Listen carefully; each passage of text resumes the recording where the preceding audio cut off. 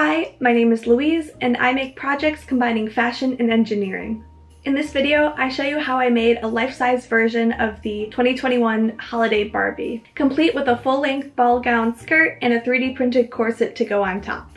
This isn't the first Holiday Barbie I've made. I made one back in 2019. I couldn't find the exact candy cane striped fabric that I wanted, so I ended up making it myself, stitching red and white ribbons together and a silver trim for sparkle. I skipped making Holiday Barbie in 2020 because that year just didn't exist, and I skipped right to 2021.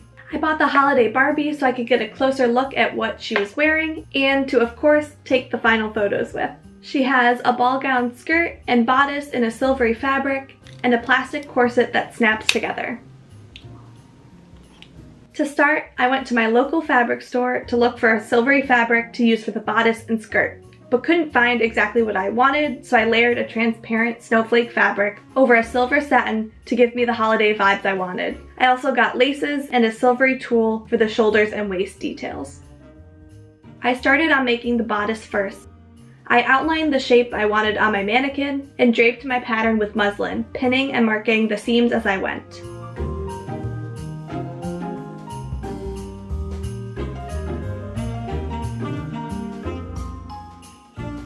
Taking them off the mannequin, I adjusted the patterns to my measurements and added seam allowance.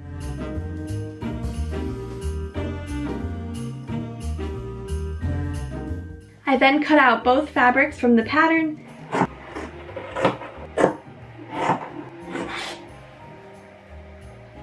and stitched each piece together with a 1/4 inch seam allowance. This makes the two fabrics easier to work with. I sewed all of the panels together with a 1/2 inch seam allowance and left the left side seam open where the closure will be. I then added Velcro for the closure.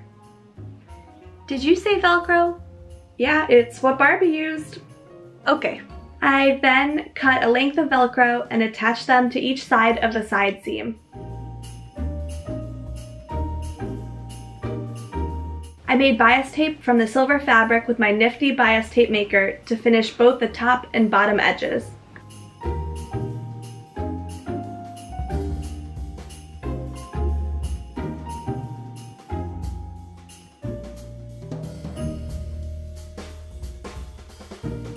Barbie had this strap and tulle combo for the sleeves, so I cut out the length of elastic I needed for the straps. I created a channel a little wider than the elastic of the snowflake fabric and put the elastic in to create these ruffled straps. Now to work on the skirt. I took a rectangle each of the transparent snowflake material and silver satin and set out to gather them. Since I shared my pleating machine on TikTok and Instagram and people were pretty excited about it, I wanted to try and incorporate it into one of my videos. Except I had a really hard time getting the double layers to work as the fabric gap in the machine isn't that large and I ended up breaking 2 needles.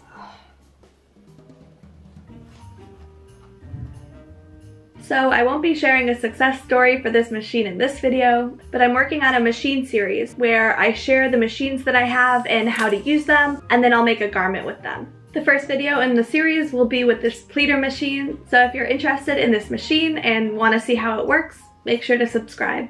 Back to the project at hand, I went ahead to gather the fabric with 2 straight wide stitches next to each other. They're then tied at either end and pulled to gather the fabric, but sadly it failed again. I think I'm trying way too much fabric, especially with the double layers, and it just keeps breaking the thread.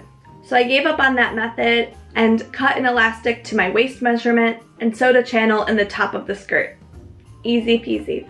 To finish the bottom edge, I wanted to give it a horsehair braid hem. It's supposed to give a fabric a wavy structured finish. I stitch it to the skirt hem at the top and bottom edge. Here is the before and after of adding the horsehair, and you can see the wavy hem just a little bit.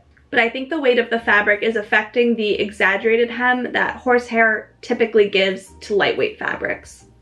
I then gathered some tulle and added it to the waist and shoulders. Moving on to the 3D printed bodice, I've done body scans for a few projects now. The first time was when I made my first 3D printed corset a few years ago, and most recently when I used a scan of myself to recreate the Tom Ford breastplate.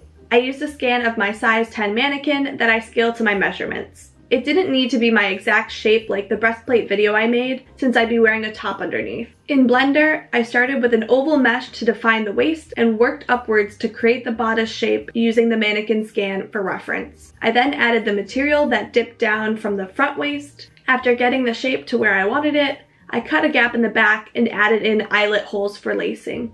I then cut the bodice into pieces for printing.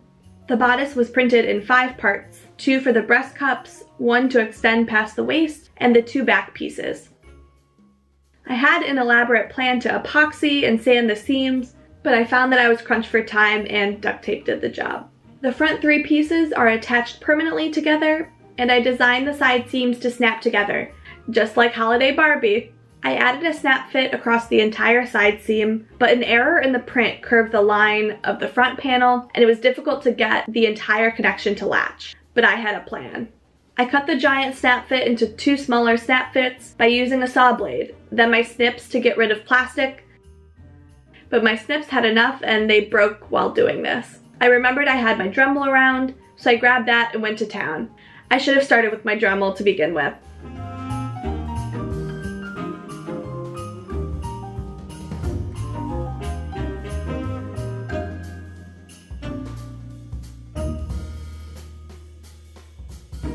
After all the troubleshooting and assembly, I laced up the back to finally try it on.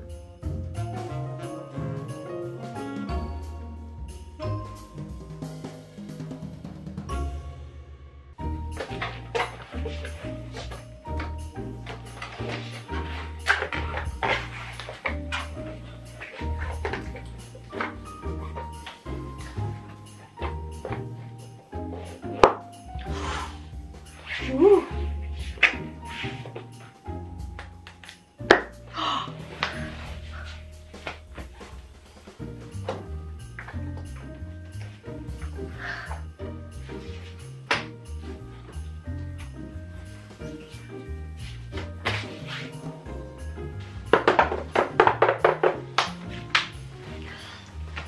Wow. To complete the bodice, I needed to add detailed stones and sparkle. I 3D printed hundreds of spheres and shapes to adhere, but once I placed them on and took a step back, the bodice was honestly better without them, so we threw them in the failed print pile, which is getting pretty big at this point, and I'll be able to re-extrude it into a recycled PLA spool that I can use for non-cosmetic parts. Fun fact, PLA is a thermoplastic and can be remelted and re-extruded a few times. And Barbie wouldn't be complete without her accessories. I designed her silver bangle and 3D printed it with the same shiny filament I used for the bodice. I even printed her spherical earrings, supergluing earring posts to the flat side. And here's the final look.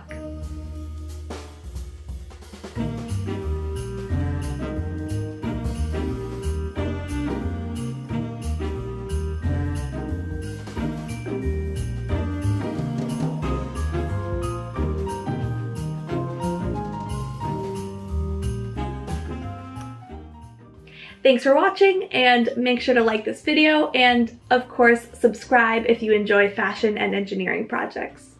Bye!